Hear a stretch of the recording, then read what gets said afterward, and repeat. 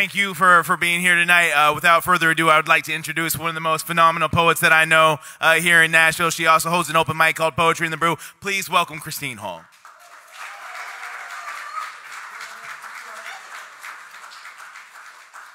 Thank you, Mo. Oh, thank you, Rizzo. Alive Nashville. Y'all, you're bringing the fiery spirit. Thank you for that. I'm not going to say it's my first time, but it is my first time since like pre-pandemic on a stage. We've been weekly online, but we're coming back to Portland Brew East August 14th. So if you want to join an open mic, second Saturday of every month, up in the loft of Portland Brew East, Poetry in the Brew. We've been going 10 years. We're going to have a book about it, August 24th. Okay, I'll say 3 poems. 2 old ones, 1 new. Because I don't have the new one memorized, I'm going to go grab my phone. 1 sec. Well-heeled beasts. Hot to trot. Out of the gate at 8. She was 14. They were both jailbait. Impatient for the stroke of fate. How far back can we place the blame to refute his claim? No me molesta. It prepped him for this so he could be a beast and he could be the best. And he is at losing it. Perhaps his beast would benefit from her patient discipline. Perhaps he doesn't hate women, just bitches who say they don't like it or want to keep him on a leash. Rein in that wild beast, please. When I was 13, I babysat boys 6 and 9. They jumped me once from behind, tore my clothes and roared.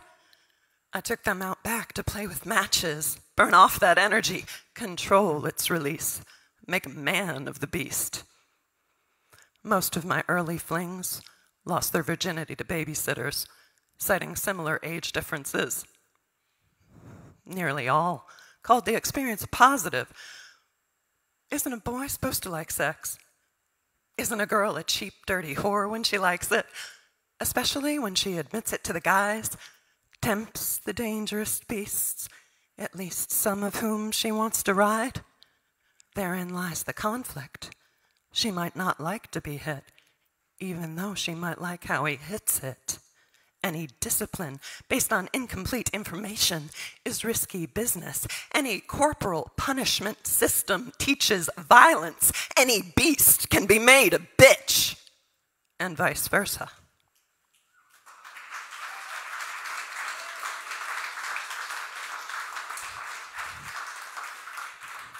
Thank you. Getting together in the name of the good word. I love it. It's good to be back. Thank you. I will do, if I had a signature poem, it would be this one. I don't know why. It's a bit expositional. Metaphorical largesse. Part 1. Stepping into your heart, I noticed there's no roof to hit. I wasn't surprised, but amazed to find your spirit a redwood, soaring into the vast. Love has a great view of everywhere. Part 2. The world is your castle. What does it matter if you are the queen, or you wash the queen's sheets, or you are a queen who washes her own sheets? You are the ghost in the machine, the man behind the curtain, the tooth fairy. No pressure. Part 3. When you are young and beautiful, you imagine someone rich and famous will discover and appreciate you. Then when no one pulls you out of a phone booth like Kate Moss, and they don't even have phone booths anymore. I pretended to pass out in a phone booth at a Fugazi show once. I never shot heroin. That was a lie. Loud noises are exhausting, and I needed a nap.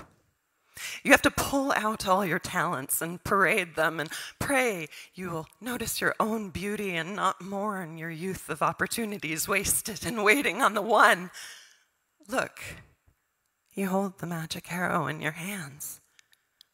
Stick it in the first thing that moves, you.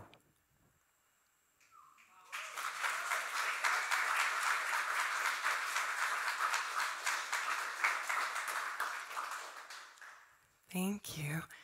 This is my last one.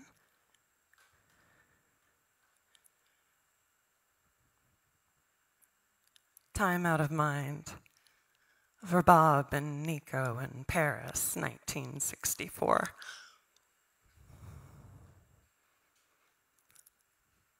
This time I will name you Boaz. I will cleave you from my head and ripen you in my womb. I will address you as you, and remember all the other places and names you've been.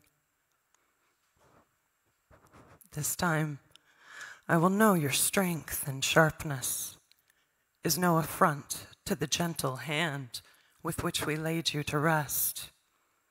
This time I will remember you with action, and I will pass the time with care. There will be no waste in our waters. There will be no poison on our tongues. There will be no longing for another, for we are everyone. I will not feed you to the dogs this time. There will be no dogs this time. There will be only wolves, and we will be the wolves, and we will not be cannibals. We will be perfect, and we will be wrong, and I will not blame you for what I have done. I will not write letters to you that I do not send. I will not write in my blood. I will not long for another, for you are myself, and we are wolves fighting for what is already won.